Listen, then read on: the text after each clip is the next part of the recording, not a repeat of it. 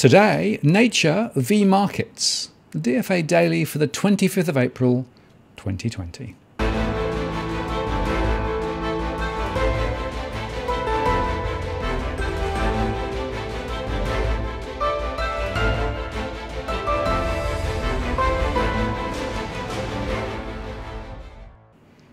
Hello again, I'm Martin North from Digital Finance Analytics, where I latest post covering finance and problem news with a distinctively Australian flavour. Today is Anzac Day, and I wanted to pause to recognise those who sacrificed themselves for our country. I pay my respects to all those who helped to build our freedoms in Australia and those who died in this cause. And remember, freedoms are hard won, but can be taken away so quickly. One reason why we are committed to helping to shed light on current events. We shall not forget. To all past, present and future heroes, we pay our respects. According to Westpac, while the RBA's forecast for growth in 2021 is 6 to 7%, Westpac says it's nearer 4%. They say it appears that next year we are headed for a repeat of the last few years when the RBA growth forecasts are consistently above Westpac's forecasts. That bullish view is despite the observation that the twin health and economic emergencies that we're experiencing now will cast a shadow over our economy for some time to come. The other key observation was around the outlook for interest rates. The Governor indicated that he expected the 3-year bond target to remain in place for a number of years, and he also reiterated that the cash rate target would not be lifted before the 3-year bond yield target was lifted. The choice of the 3-year bond target rate as the same as the cash rate target is strategic, since it sends a clear message that if the bank is prepared to purchase 3-year bonds at the overnight cash rate, it is reasonable to expect that it is comfortable with the cash rate holding at 0.25% for the full 3 years. And before the shutdown, mortgage arrears were already rising again, according to the Standard & Poor's SPIN index. Australian prime mortgage arrears increased to 1.41% in February from 1.36% a month earlier. Arrears typically rise in February, reflecting the end of the summer holidays and post-Christmas spending period, and increases in arrears were more pronounced in New South Wales, Queensland and Victoria, reflecting the effect of the bushfires, drought and a decline in international tourism in larger coastal areas after the onset of the virus. Social distancing measures to slow the spread of the virus did not come into effect until mid-March, meaning the effect on mortgage arrears won't be reflected until future reporting periods.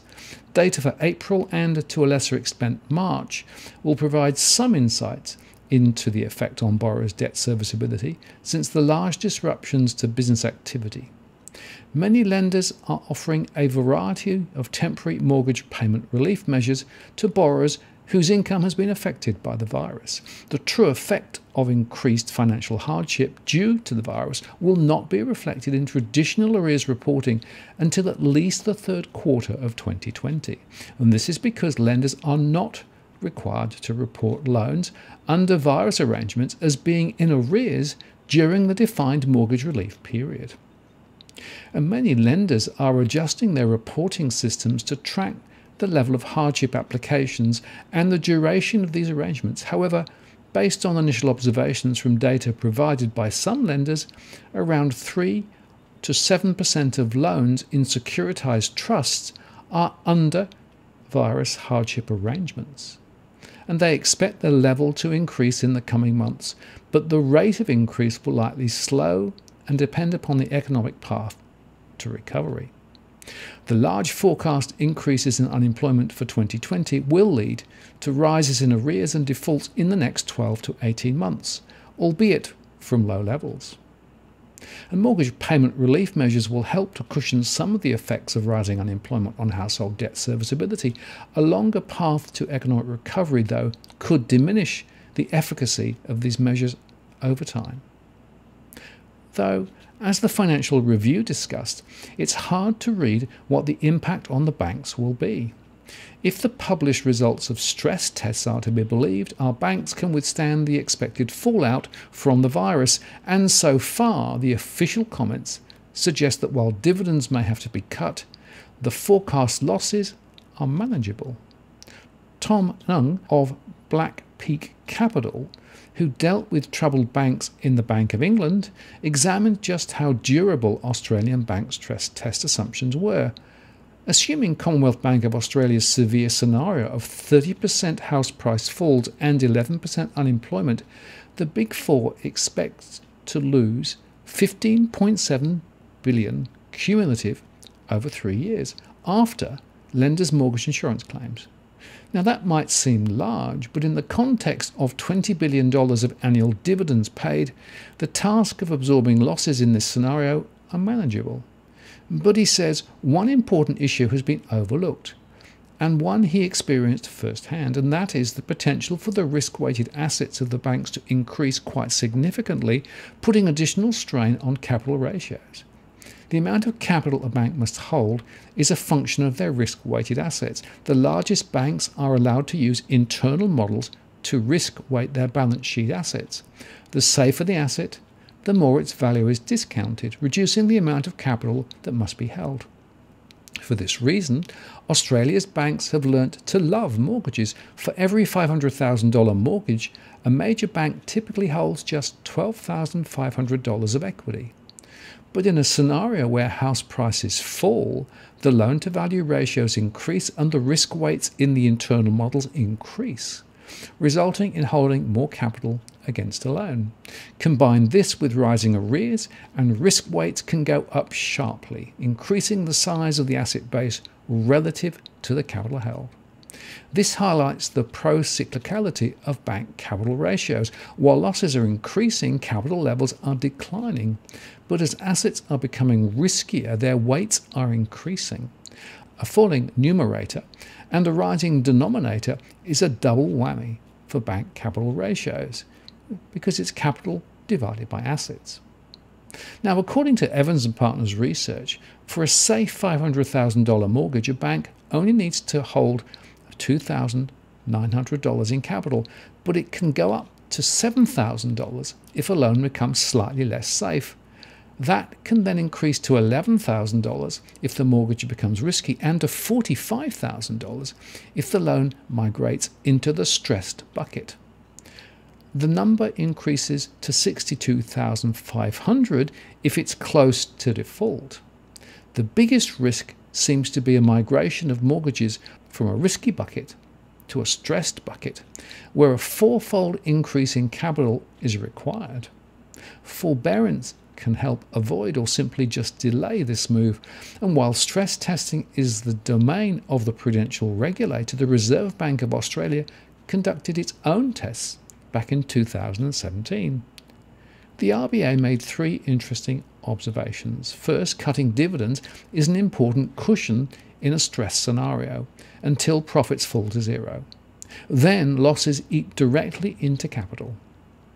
The second is that changes in risk weights have twice as much impact on capital ratios as credit losses in a severe scenario. And the third is that so long as banks can continue to generate profits and capital, they can reduce the impact of credit losses. For investors and regulators, stress tests are important, but they are also as much as an art as they are a science. And a reminder of this is Spain's Banco Popular, which essentially failed in 2017 within 12 months of passing a stress test that assumed a more severe scenario. Some analysts, like Douglas Orr of Endeavour Equities, argue stress tests have long suffered from disaster myopia and believes the pandemic reality of unemployment and output contraction exceeds the worst of the stress tests. The conditions, he said, could easily end up being twice as bad, which means significant capital raisings are on the cards. With the massive fiscal stimulus unleashed, attempting to tame the impact of the crisis, it is at least 6 months until we see how close we actually get. The only thing we know now is that this is no longer a drill. And Christopher Joy wrote that if Australia was about to experience a multi-year downturn precipitated by China imploding or high inflation and rising interest rates, he would expect a 20 to 40% drawdown in the value of our bricks and mortar, powered by the mother of all deleveraging processes. But he says this is not where we stand today. The big intellectual question is the likely course of the virus. Whereas some advise politicians that the peak of new infections would not be for months and most Australians would get infected, it turned out that the new infections in Australia peaked on March the 28th and they're starting rolling over in the US on April the 11th. Most of Europe had reached its zenith by the middle of the month. So in his view, Australia would pivot away from the proposed 6 months business hibernation plan, which would have been positively catastrophic, towards an early exit from containment after 1 to 2 months lockdown. The Prime Minister, he says, appears to have pragmatically embraced this logic after flattening our infection curve with the commencement of Operation Kickstart, slated for some time in May. This is important for the housing market's trajectory too. A 1 to 2 month lockdown followed by an assertive effort to get workers back into their jobs will minimise the quantum of mortgage arrears and losses, he says. In this crisis, unemployment has also risen most noticeably amongst the casualised, non-home owning labour force. Combined with the fact that the banks have been given the green light to offer 6 months repayment holidays without having to hold more capital against these loans or report them as arrears, we are unlikely to see large swathes of forced sellers. Because almost all borrowers are on variable rate loans or short-term fixed rate products, Australia's housing market is one of the most interest rate elastic in the world.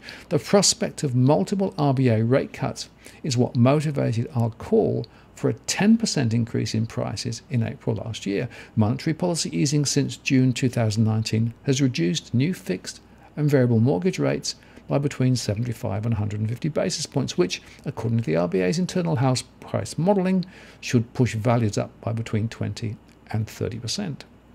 Since prices troughed nationally in July 2019, they've jumped by about 11%. If there's one asset class that has performed exceptionally well, he said, it is local bricks and mortar, as shown by the CoreLogic Index, which indicates that Sydney and Brisbane prices continued climbing through March and April.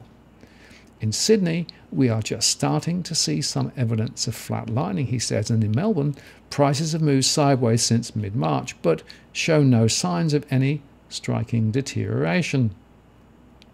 When auction clearance rates have plummeted, that is because of the lockdown.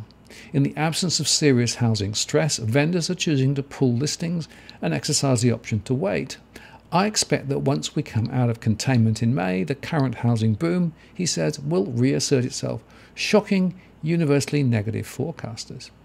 Of course, it is possible I will be wrong, he says. We have not encountered such a crisis since the Spanish flu in 1918. There could be second waves. We might not find a vaccine, and tensions between China and the US could escalate into a military conflict. But, he says, that is not my central case. And I just want to comment there, of course, that CoreLogic recently signalled that they may withdraw their daily index because of low transaction volumes. So in a way, I'm not sure whether that index really provides any guidance as to what is currently going on. And the second point is that the hope of a quick rebound and an economic bounce back is not one that is widely shared by a number of other commentators. So I would put Joy at the bullish end of the market once again, but I think there are a number of reasons why he may, on this occasion, be too bullish. Now, we also got another week's data from the Fed as the assets on their balance sheet rose by a further $205 billion during the week ending April the 22nd to reach $6.57 trillion. Since the 11th of March, the Fed has printed $2.26 trillion. And if the Fed had spread that $2.26 trillion equally over 130 million households in the US, then each would have received $17,380. Now, the $205 billion increase was the smallest since the massive liquidity support programs began. Looking across the programs, they are tapering their purchases of Treasury securities and mortgage-backed securities. The demand for repos is easing, and loans via the special purpose vehicles have topped out. Foreign central bank liquidity swaps moved only slightly higher this week. This front-loading was signalled and expected. Fed Chair Jerome Powell early in April said that the Fed would pack away its emergency tools when private markets and institutions are once again able to perform their vital functions of channeling credit and supporting economic growth. The Fed added $120 billion of Treasury securities to its balance sheet, the smallest amount since this began, down 67% from the $362 billion it had added during the peak week. Demand for repos has abated. Total repo balances fell to $157 billion, down 64% from the peak of $442 billion. The Fed has dollar liquidity swap lines with the Bank of Japan, the ECB, and the central banks of England, Canada, Australia, New Zealand, Sweden, Denmark, Norway, Switzerland, Singapore, South Korea, Brazil, and Mexico. The combined amounts of these swaps increased by just $31 billion from the prior week. Of note, the Bank of Japan is the largest counterparty, with $195 billion in liquidity swaps, or 49% of the total. The ECB, with $142 billion in swaps, accounts for 32% of the total, and the Bank of England is in third place at 6.3%, with $27 billion. The RBA, in comparison, has $1.1 billion and 0.26% of the total. No swaps with the central banks of Canada, Brazil, New Zealand, and Sweden have been made, and the Fed lends newly created dollars to a central bank, which posts newly created domestic currency at the Fed as collateral. The exchange rate is the market rate at the time of the contract. The swaps come with two types of maturities, 7 days or 84 days. When the swaps mature, the Fed collects its dollars and the other central bank collects its own currency. The Fed books these swaps on its balance sheet in dollars at the exchange rate in the agreement. And the Fed has slashed its purchase of mortgage-backed securities over the past 3 weeks from $157 billion on March the 25th to $56 billion on April the 22nd, with a total of $1.62 trillion. This $54 billion increase is a mix of mortgage-backed security trades that the Fed did in prior weeks and just now settled, minus paydowns and refinances. Hi, excuse the interruption, but if you're getting value from this post and have not done so, please consider subscribing to this channel or ring the bell for custom alerts. Plus, please consider supporting our efforts. You can make a one-off donation via PayPal, here's the link, or subscribe via Patreon for as little as $3 US a month or more to get access to exclusive additional content. Alternatively, you can also donate using Bitcoin. Here is the QR code. The links are in the comments below. I really appreciate your support, which enables us to continue to make more great content. Thanks very much. Now back to the current show. Finally, a quick market review. The Dow snapped a 2-week winning streak despite closing higher on Friday, led by a Facebook-infused rally in tech stocks ahead of major tech earnings due next week. The Dow Jones Industrial Average rose 1.11%. The S&P 500 rose 1.39%, while the Nasdaq Composite gained 1.65%. Facebook closed 2.7% higher after rolling out a group video chat feature called Messenger Rooms, as the social media giant looks to cash in on the ramp-up in demand for video conferences amid lockdown measures. Zoom Video Communications reversed gains to end down 6%. With major tech earnings hitting the tape next week, Alphabet, Apple, and Amazon also ended higher. The surge in tech stocks, however, wasn't able to prevent the broader market from falling to its first weekly loss in 3 weeks, following declines earlier in the week amid a historical plunge in oil prices. Companies across a range of industries are slashing or suspending dividends to cope with the economic fallout from the virus, complicating the stock selection process for money managers eager to buttress their portfolios with a steady stream of income. The S&P 500 Dividend Aristocrats Index, which tracks companies that have increased dividends annually for the past 25 years and includes Exxon and Chevron, has fallen about 19% so far in 2020. As of Thursday, greater than the 12.9% drop over that time for the S&P 500 Total Return Index. That's bad news for yield-thirsty investors at a time when payouts on US Treasuries stand near historic lows as the Federal Reserve keeps interest rates in check to stimulate the economy. The S&P 500's dividend yield recently exceeded the yield on the benchmark 10-year US Treasuries by its highest margin in nearly 5 decades. Adding to the surge in jobless claims earlier this week, a slump in US durable goods orders provided further evidence of the economic downturn, which will likely be severe. US durable goods ordered fell by 14.4% last month, the biggest slide since 2014, led by waning demand for big-ticket items such as cars and a slump in orders for Boeing passenger planes. The weaker than expected data comes just as President Donald Trump signed the $484 billion stimulus package into law to ease the hit on the economy at a time when some states are just about ready to reopen. But US Treasury Secretary Mnuchin acknowledged that he is considering efforts to support US oil producers. It's not clear if such a program will be run out of the Treasury Department or another facility that the Fed runs, with Treasury money as a backstop. Meanwhile, at least 13 meat processing plants have closed due to the virus, and this is impacting roughly 10% of US beef production and 25% of pork production. This is affecting the supply chains and prices. And the Federal Reserve's effort to unlock the funding market beginning to show clear effects, with the benchmark 3-month dollar LIBOR below 1% for the first time in over a month. The swap lines with foreign central banks continue to be used. There is a bit more than $430 billion outstanding. One program that has not been used is the repo lines the Fed offered, so foreign central banks has an alternative to selling their Treasury holdings. The volatility index, which measures the implied volatility of the S&P 500 options, was down 13.17% to 35.93. That's a new 1-month low. And oil prices settled 2.7% higher, though still ended the week 7% lower, after settling in negative for the first time ever on Monday. And they landed at $17.19 a barrel.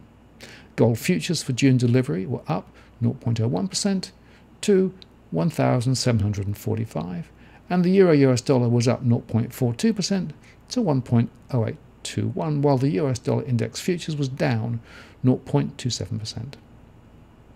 The Bank of Japan has resisted deflationary forces, and the pandemic will make this task more difficult. The March CPI figures showed core inflation, which excludes fresh food prices, eased to 0.4% from 0.6% in February. Excluding fresh food and energy, the CPI was unchanged at 0.6%. However, the sales tax increase imposed last October and the free preschool initiative distorts measured inflation. If these are stripped out, core inflation, which is what the BOJ targets, fell to 0.1%. And separately, Japan reported on its all-industry activity index, which is a sort of proxy for GDP, and it fell by 0.6% in February, after rising as much in January, revised from 0.8%. Also, Japan reported that department store sales plunged by more than a third in March. And lastly, the Tokyo governor is encouraging an extension of the Golden Week holidays starting as soon as tomorrow to keep social distancing that slows the spread of the virus. The People's Bank of China injected funds into their banking system via the targeted 1-year medium-term lending facility at 2.95%. This reflects the 20 basis point rate cuts seen in other facilities over the last few weeks. It does not signal a new round of easing, but that is likely to be forthcoming as well. A new Bloomberg survey found the median GDP forecast for this year has been halved to 1.8% from 3.7%. And last month, UK March retail sales fell the most on record. Including petrol, retail sales fell 5.1% on the month. Excluding auto fuel, retail sales fell 3.7%. Only food stores, pharmacies and other essential businesses were open by the end of the month. Clothing sales were hit among the hardest, down by over a third, and food sales jumped over 10%, and alcohol sales surged by more than 31%. And note that this does not include supermarket sales, where the majority of alcohol is bought in the UK. Online sales rose by 8%. The Australian dollar is little changed on the day, around the quarter cent range, centred on 63.60. It is virtually unchanged on the week, after settling last week near 63.65. And finally, all eyes are on the Eurozone as European leaders failed to come to an agreement on a comprehensive economic relief package for the economic area, disappointing investors as markets grew increasingly frustrated with policymakers' inability to respond to the crisis. The EU Council did agree to let the EU Commission formulate a relief plan and figure out ways to finance it, but it's clear that the Northern Bloc, led by Germany and the Netherlands, are resisting any notion of shared fiscal responsibility that would distribute the burden of financing on those countries that run fiscal and trade surpluses. Yet that's precisely what needs to be done if Europe is to have any chance of surviving as a single economic bloc. One of the greatest ironies of the Euro project is that it is the very countries that have massively benefited from a unified currency that are now the catalysts for its possible demise. Germany now needs to decide if it wants to be German or European. There is no doubt the political costs for financing the free spending of Italians and Spanish would be very steep for Merkel. But the alternative would be much worse. Germany is the world's greatest export nation on a per capita basis. And if the economy was forced to go back to the Deutschmark, its primary engine of growth would collapse under the much higher currency exchange regime. For now, Germany continues to insist on enjoying the friction-free unified currency regime protection of the euro without shouldering the financial burden for the bloc. But with the virus having thrown the whole continent into an unprecedented economic depression, the days of kicking the can down the road are probably over. Europe needs a fiscal stimulus package of at least 3 trillion euros just to restart its economy, and perhaps the compromise solution will be a clandestine MMT rescue, with the Eurozone not issuing Eurobonds, but each sovereign issuing its own bonds, with the ECB buying up the full supply in each state. It's hard to imagine how the bond markets won't be able to see through that ploy, but barring a change of stance from the Germans, that may be the only interim solution to save the euro. So, to sum up, wherever you look, the economic pressures are rising, even as the virus, still not fully controlled, is actually calling the shots. Could it be that in a match between nature and the markets, nature might just win? I'm Martin North from Digital Finance Analytics. Many thanks for watching, and I'll see you again next time.